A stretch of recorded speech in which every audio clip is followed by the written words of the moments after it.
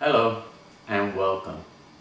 This is Self-Psychology and my name is Marcos Quiñones, a licensed psychotherapist in Puerto Rico and New York. First of all, I'd like to encourage you to visit my website www.thejobinstitute.org where you will find a wealth of information on CBT and REBT, the theories I use in helping people get better. Also, I encourage you to send emails to mquinones@nyu.edu. I'd like to receive emails on specific questions you may have or on suggestions for future videos. This is our 6th video in the video series of Self-Psychology. And usually on my 6th session with clients, I like to do a wrap-up, sort of like a summary of what we might have learned, how the client might have grown in these past 6 sessions. So that's kind of what I'd like to focus on today. One of the things I haven't spoken about in this video series are schemas. And I'd like to start off with a brief explanation on what a schema may be. Now think of schemas as little personalities. For example, when you're growing up, you may have negative parents. Parents that are saying, don't go to the store, something bad may happen. When you stay over your friend's house, be careful with this or the other thing. Make sure you buckle your seatbelt because you can get into an accident. A lot of negative information, a lot of negative messages. Then you may develop what's called a negative schema, which is like a little personality. Now we have many of these schemas. So let's say your parents are negative and you develop this negative schema. You may also develop a depressive schema because your entire family are not very happy people.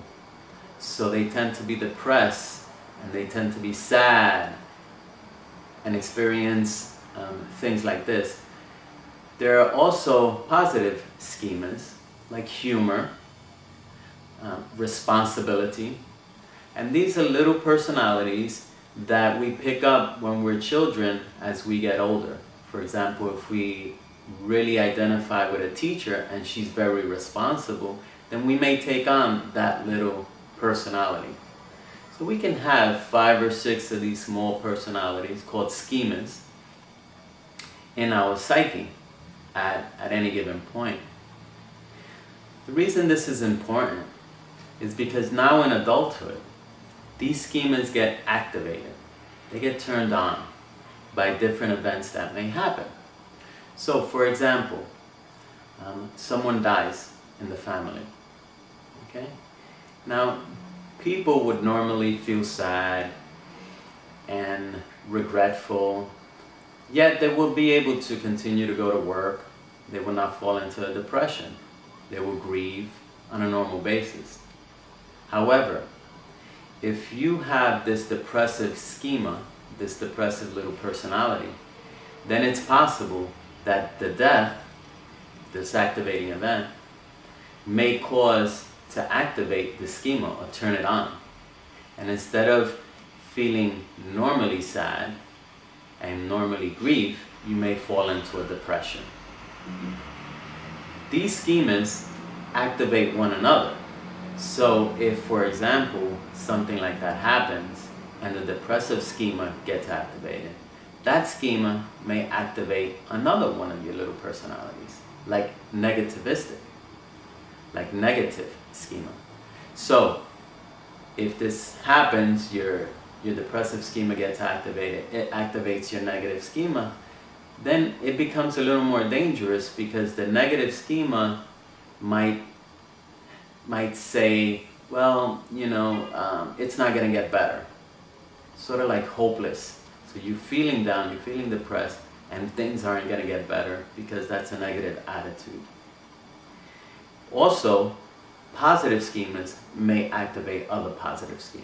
So we have to look at both sides. The ones I'm concerned about are the negative ones, because those negative schemas produce negative emotions like depression, jealousy, anger, frustration, etc.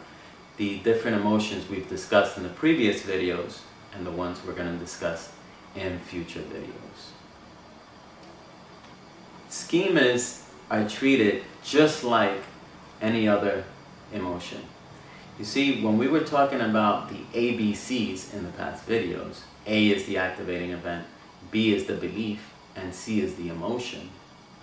Well, the B, well, that's the schema. When we get to the core, when we get to the real underlying belief, that's the schema we're talking about, and that's what we want to change. So if when you were a child, you grew up in a negative family and you have this negative schema, well, it's a lie. You're telling yourself lies. So what we want to do is change it.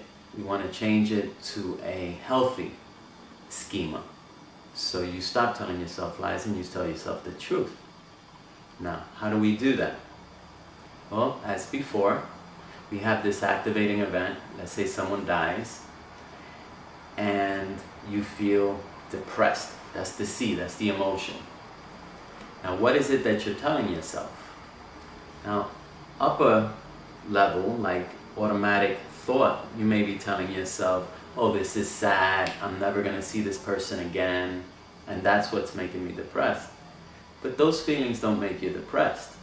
What makes you depressed is deeper, core type of issues, core type of beliefs.